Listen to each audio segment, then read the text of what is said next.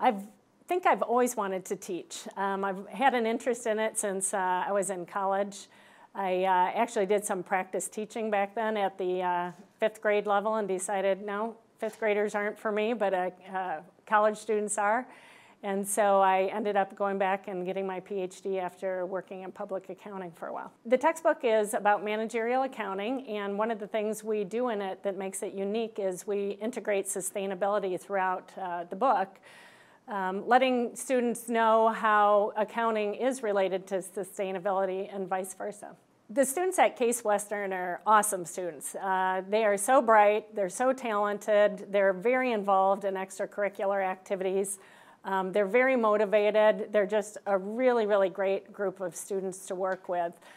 In class, I pretty much act as a guide. I might lecture for 10 minutes or so, but then we're off doing activities. We do Excel projects.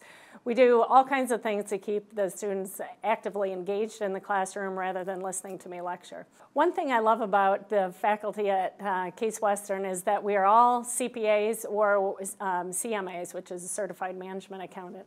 And so we all have practice experience and can really relate to each other and relate to our students that way and bring in a lot of real-world stories into the classroom. I see mostly freshman and sophomore level students, and for the most part, they're just really bright students.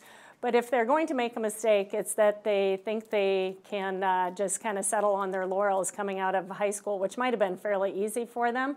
Accounting is a whole new paradigm, something they've never seen before. So what's really important for them is to make sure they come to class, make sure they do the homework, make sure they are prepared to talk about the subject matters that we're studying in class. If they do those things, they're going to be successful.